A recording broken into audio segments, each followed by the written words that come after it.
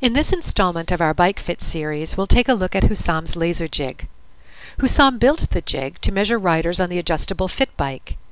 He talks about how year after year he continues to look for better ways to take and record fit data in order to duplicate those exact findings directly onto our bikes.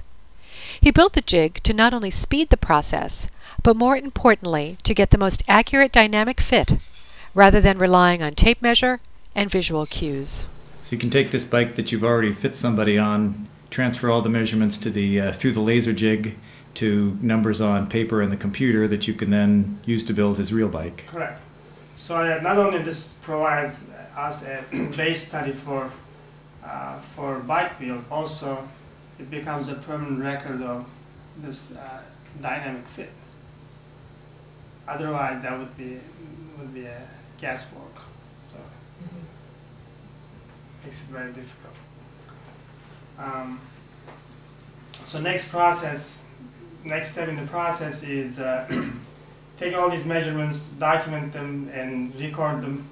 Start building the bike from scratch, and match these numbers on the new bike, and then you put.